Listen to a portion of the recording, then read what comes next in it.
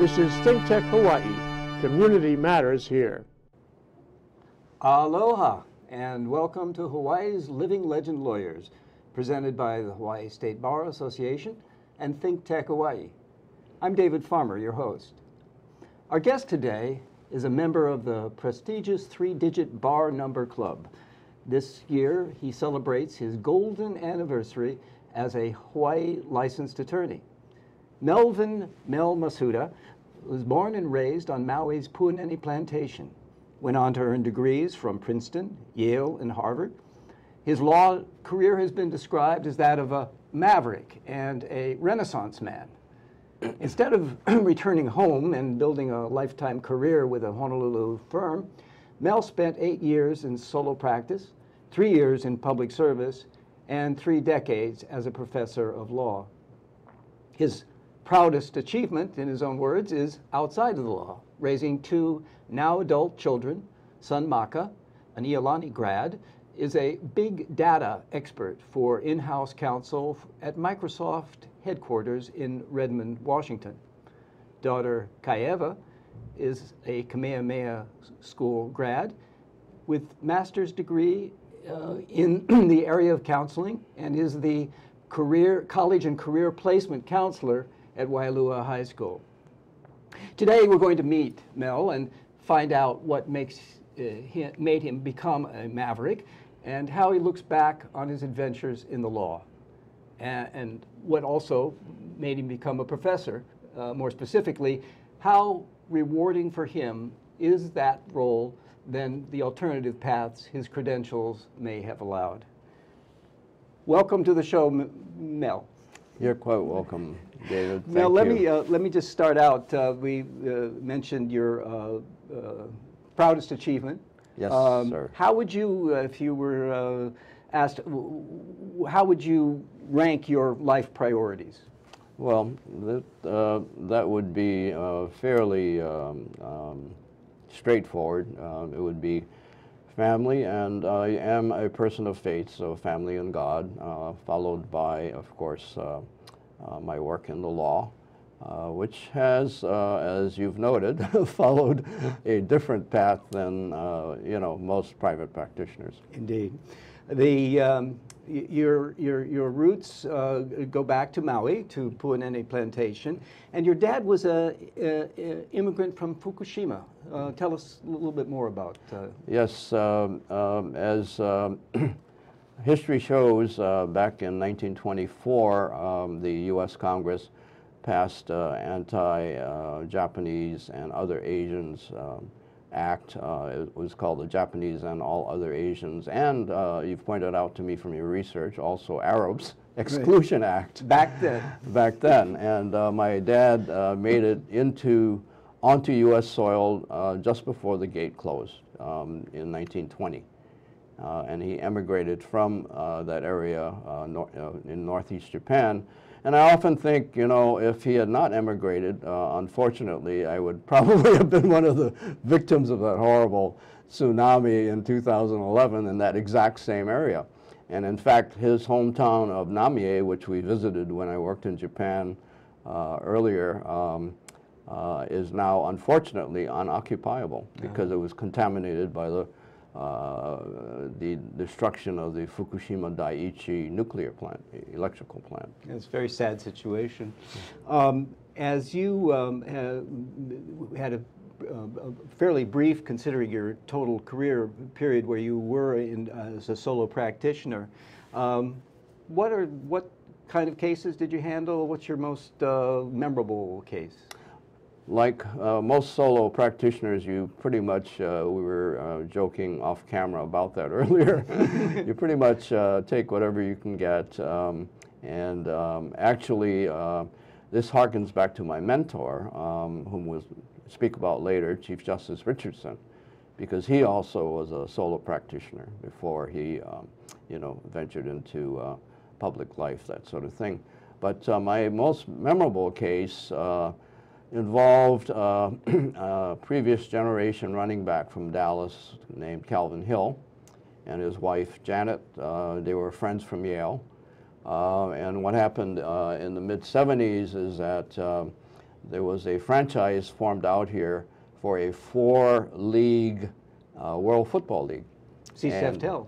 Actually, it was Chris Hemmeter. I'm sorry, Chris yeah, Hemmeter. I hotel don't know why I said developer. CCFTEL. Yeah, anyway, so Chris managed to entice Calvin away for big bucks, away from the Dallas Cowboys.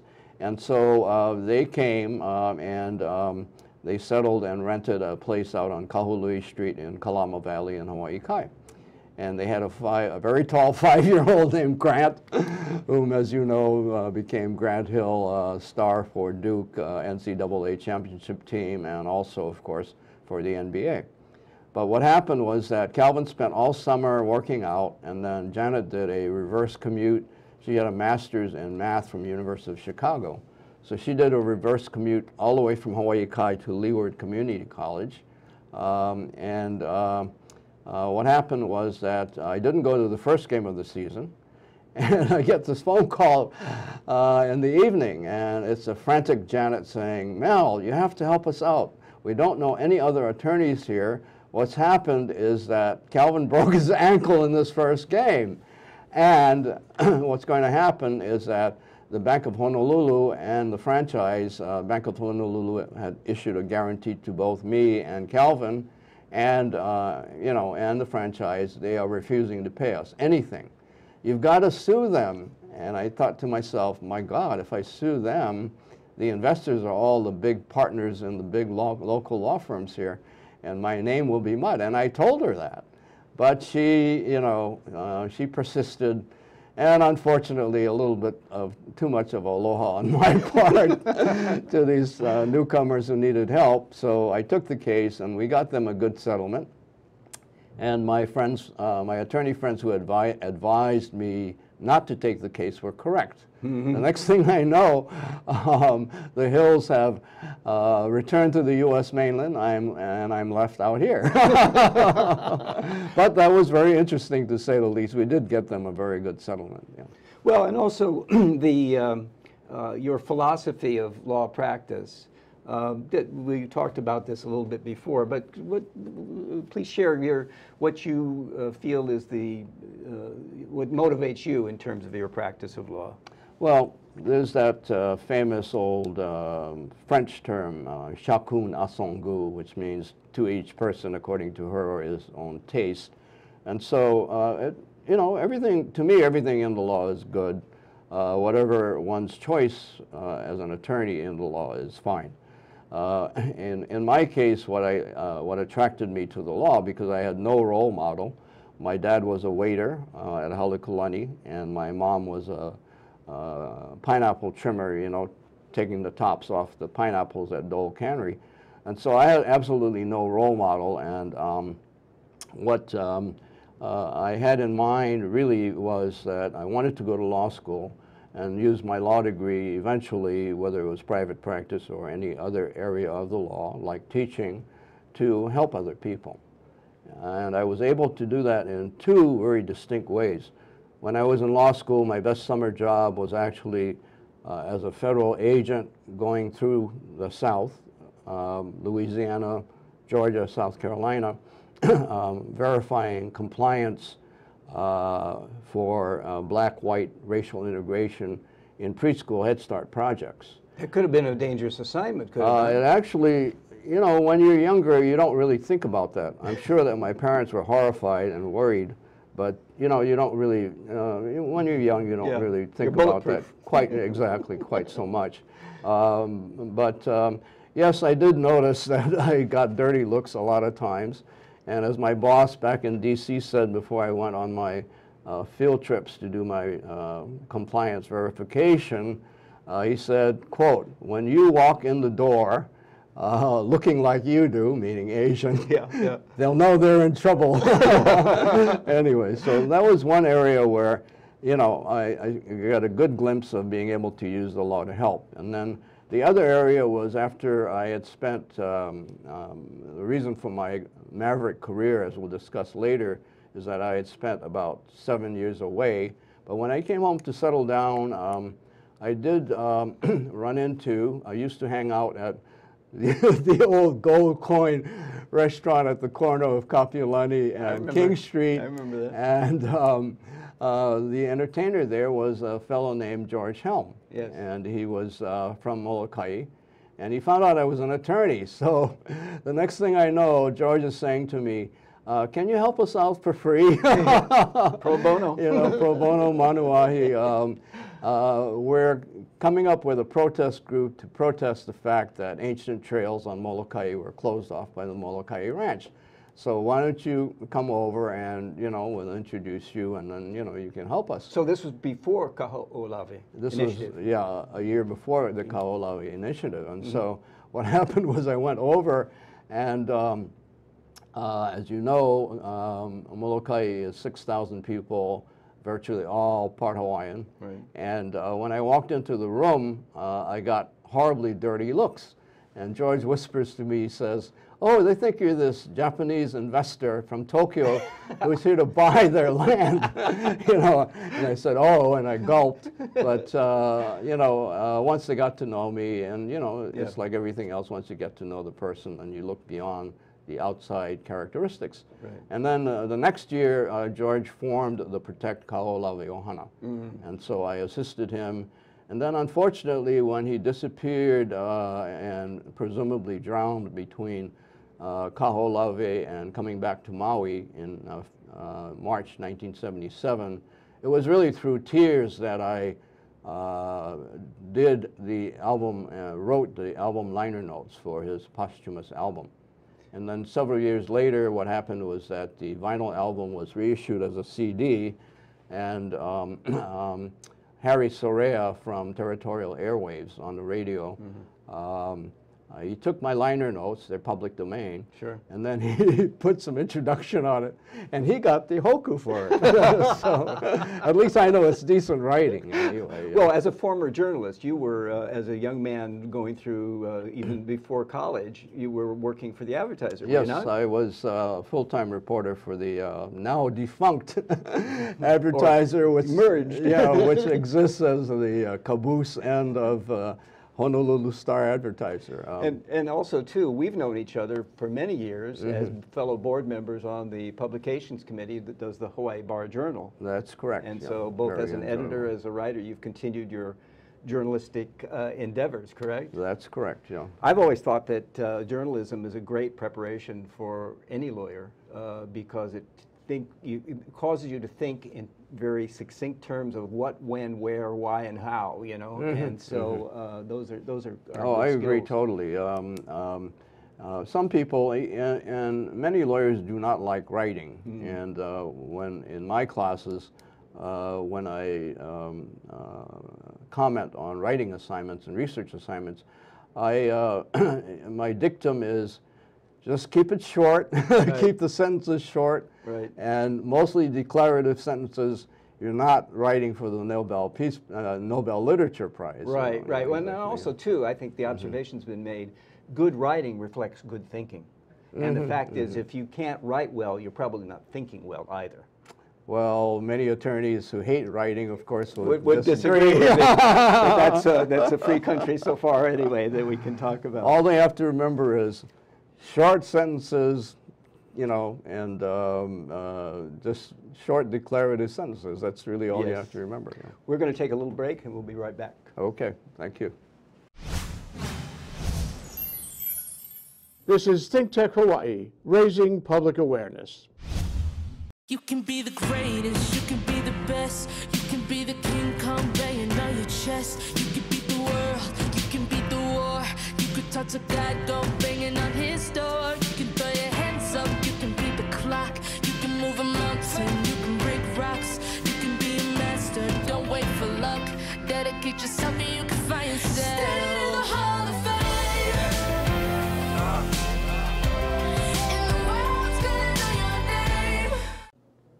Aloha, my name is Mark Shklav. I am the host of ThinkTech Hawaii's Law Across the Sea. Law Across the Sea comes on every other Monday at 11 a.m. Please join us. I like to bring in guests that talk about all types of things that come across the sea to Hawaii. Not just law, love, people, ideas, history. Please join us for Law Across the Sea. Aloha. Welcome back. And we are continuing our conversation with Mel Masuda, that is our guest today. Mel, you had, I had mentioned in my introduction, and you had discussed briefly the appellation of being a maverick. Do you want to expand a little bit more on why or how it came to be that you became known as a maverick? Oh, I love those big words. Yeah, yeah, yeah. Isn't Appellation, not Appalachian, meaning the nickname Yes. of being a maverick. Yes. How that came to be was that I got out of law school during the Battle of Vietnam War. I had to join the Army Reserves, did my basic training, did my 6 months, full-time active duty. And then I came home. I had already, luckily, been chosen as a law clerk to my mentor, namely Chief Justice Richardson. So in the middle of that year, what happened was that I had applied for a program called the White House Fellows Program. It's a nonpartisan, very high level, so to speak, program which selects 15 people nationally every year. If you're lucky enough to be chosen among the 15 from 2,000 applicants, then you get to serve for 1 year as a staff assistant to White House staff members or to a cabinet secretary. So it did appear in the middle of my clerkship year that I was going to probably get the White House Fellowship, which I did. I was the first from Hawaii. So I went to my mentor, C.J. Richardson, and I said, what should I do?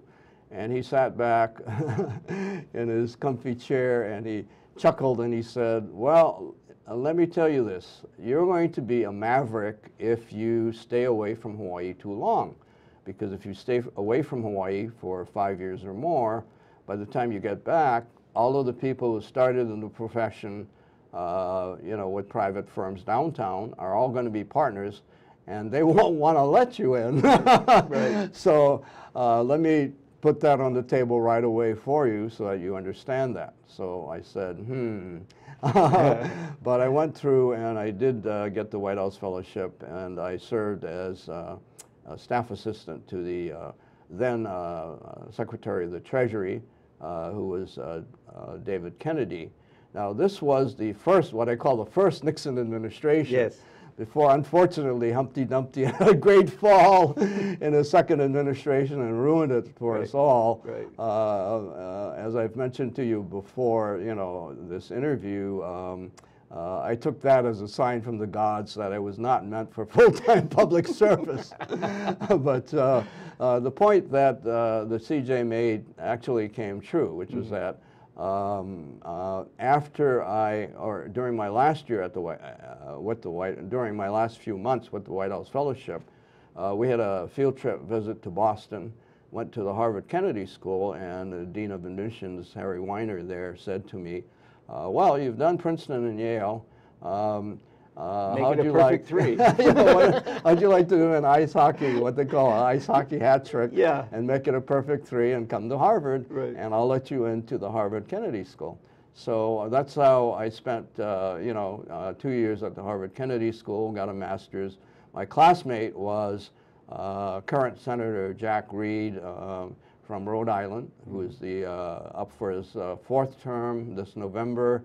And he's the ranking member of the Senate Armed Services Committee, and he's also on the Senate Intelligence Committee, which is investigating, of course, the current regime, the Russia situation. Yes. Anyway, but after that, then having done the Ivy League circuit and all of that, I thought to myself, I spent all this time proving that I'm a good American, and I know absolutely nothing about my Japanese roots. Right. So I was fortunate to get a 2-year law clerkship in Japan with the international business law firm of Anderson, Mori, and Rabinowitz in Tokyo. And in Japan, you cannot practice law as an attorney if you're a foreigner. Right. You have to go to a Japanese law school. So that's why I was a law clerk. But it was all very interesting work. And then I came home, but by then the CJ was correct. which is that I was a Maverick because I was off the normal career path. Right. Yeah. Well, also your gig in Japan allowed you to visit the ancestral home. Oh yes, yes. We went to with my mom and dad who are alive then. We went to my dad's what they call in Japanese furusato, his hometown, and it was fascinating because I found out two things. One was his cousin said to me through an interpreter, you know, your dad was really kawaiso, because, meaning we had to take pity on him, right, because he was left behind at age 3. His parents couldn't take him to Maui, and they didn't send for him for 10 years later. So every morning he would go out to the beach, look in the direction of Hawaii, and say, when are my parents coming home? Which of course they never did. Right. And the second thing is they promised him an education when he arrived. And when he arrived, he was sent, because the child labor laws weren't strictly enforced, he was sent to work in the cane fields. Right away. Right away. Right. And so one day his friend Hirai didn't show up for work 5 years later. And so he said, where is Hirai-san? And they told him, oh, he's got, you know, he lucked out. He got this cushy job as a dining room waiter at the Plantation Hotel. So he went to his friend Hirai, he tells me, and he says, I told Hirai-san, oh, next job, please shimpa, you know, please beg for me to have the next opening, right, which he got. And then, of course, when the hotel dining room, you know, had to close because the plantation was closing, he then had to move to Honolulu, and he got a job at Halekulani.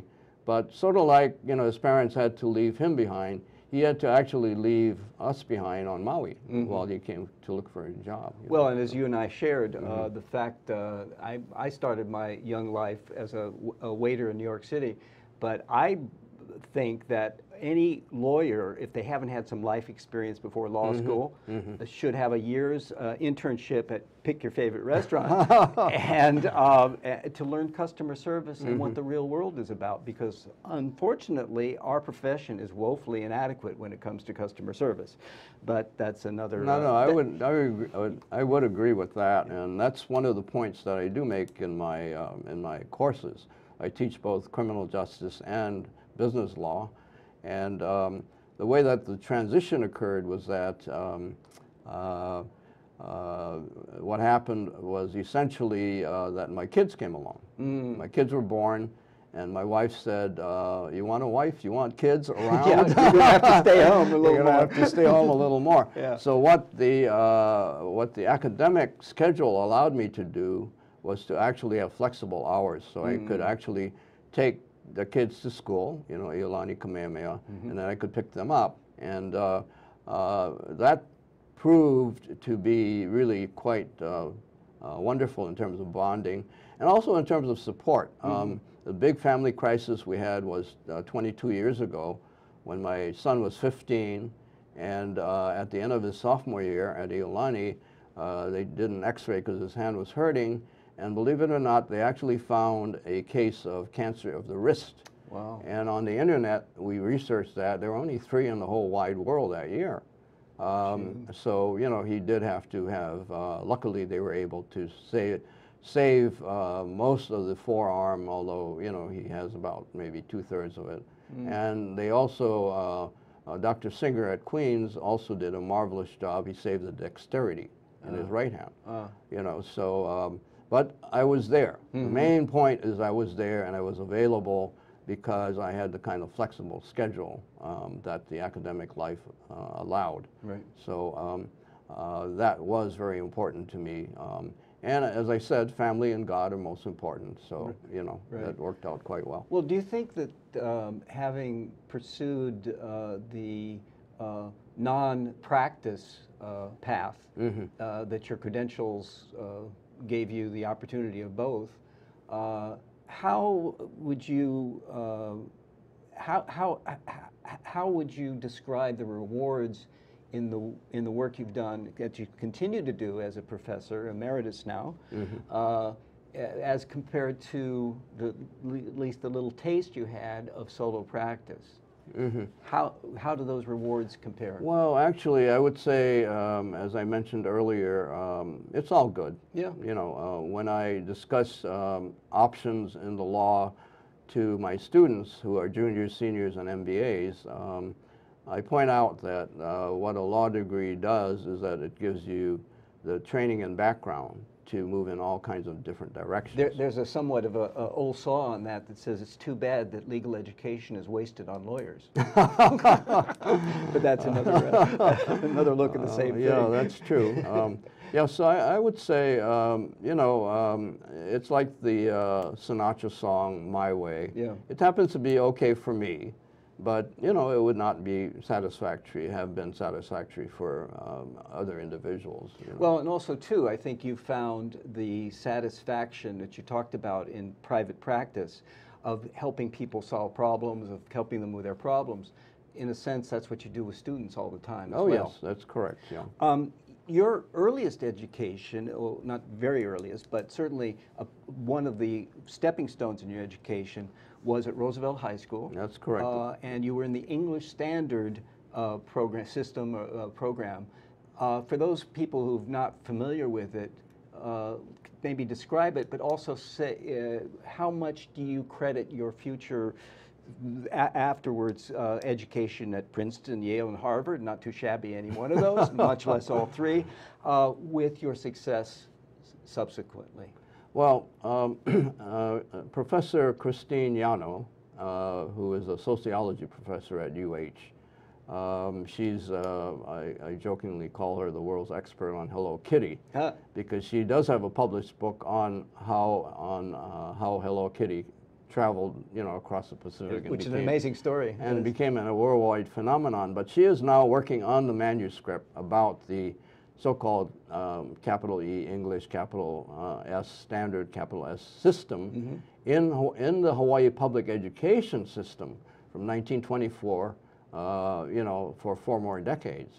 And what she points out is that it was actually separate but equal, and it was actually allowed for by law. And then it was finally phased out, of course, because after World War II it was viewed as discriminatory. Right. So they phased it out. But what it was to get into the system where you had some elementary feeder schools that fed into Stevenson, into now middle school, and Roosevelt High School, was that you had to pass a spoken English test. Right. And if you were shown a picture of a cat, and you said at age 5 in perfect English, "That's a cat," but you said in pidgin, "That one cat," you flunked the test and you didn't get into English Standard. Yeah. You know, so I was lucky because I was able to transfer from Maui into the English Standard system here.